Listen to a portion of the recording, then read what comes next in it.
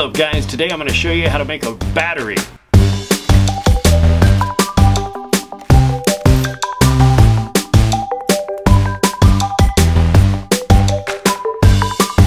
So basically we're building one of the oldest types of batteries that ever existed. They're called a Voltaic pile. Maybe a bit impractical for a battery, but by definition it is a battery. It wasn't until 1800 when Alessandro Volta created the first electric battery, and essentially this is how he did it. He created stacks of different types of metals separated by an acid-soaked solution. That's where we get the name Voltaic pile from Alessandro Volta. He was a pretty cool dude. And it's thanks to him that we have wonderful things nowadays like our smartphones that we can look up information powered by, you guessed it, a battery. And you can find batteries pretty much everywhere. In fact, the camera that I'm using to make this video is running off battery power. I wonder what Volta would have thought about the idea of a rechargeable battery, because back then it was assumed that you could build this battery and it would last for a while, but once all the electricity was depleted from it, you'd have to start over again with new materials. So to build this Voltaic pile, this battery, we're going to need a few things. We have to have some copper pennies, some zinc washers, some pieces of cardboard. Now, I'll warn you, the cardboard takes quite a while to cut all these little pieces out, but it's worth it. We might also need some wire, and of course we'll need some way to test our battery, so I've got a multimeter here. Once we get the cardboard pieces cut out, we need to soak them in some vinegar. That way they'll gain a little bit of conductivity. Cardboard in itself is just an insulator, and soaking it in the vinegar, which is a dilute acid, will actually provide a method for the ions to travel through the cells.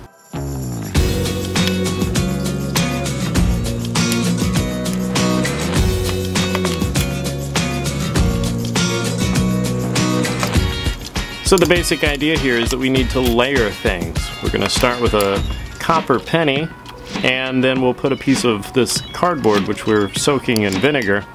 After that goes on a zinc washer, another layer of cardboard, and that completes one cell of the battery. Now if we stack multiple cells together, we should be able to get a little bit more voltage out of the battery and possibly make it useful.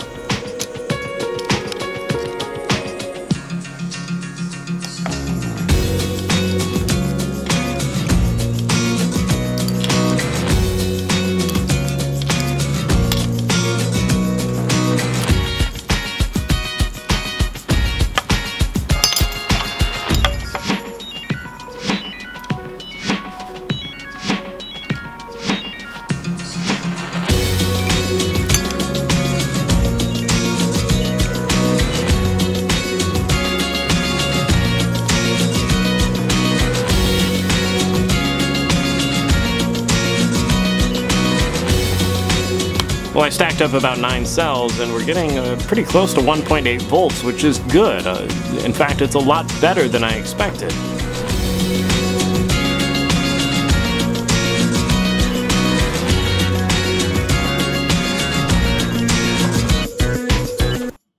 I tried some LEDs, and I tried some electric motors.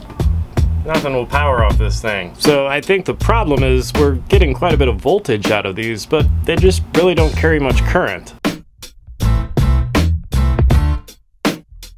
And it's actually the current that provides power for things. It's the current that allows things to work, or for motors to turn, or light bulbs to light up. Not so much the voltage.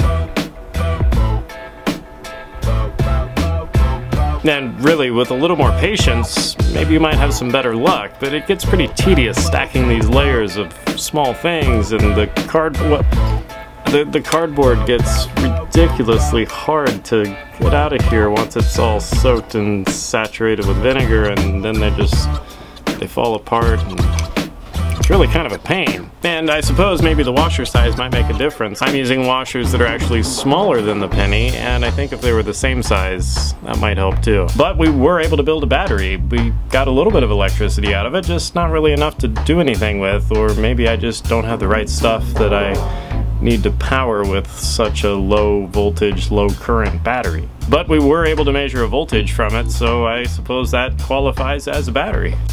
Alright guys, so I know that was kind of a short video and, you know, we weren't really able to power anything, but we did build a battery, so I think we'll call that good for now.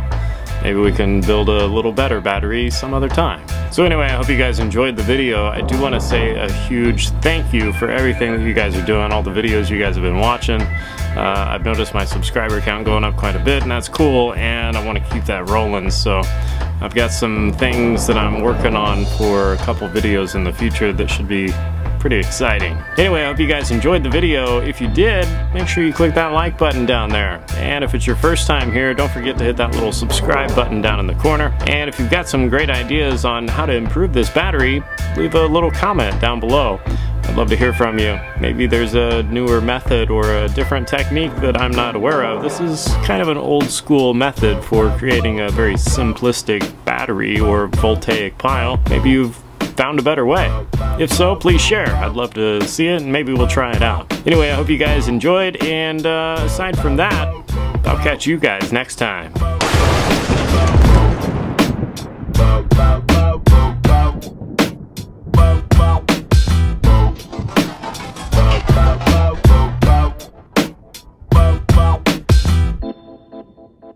And now everything smells like vinegar. Ugh.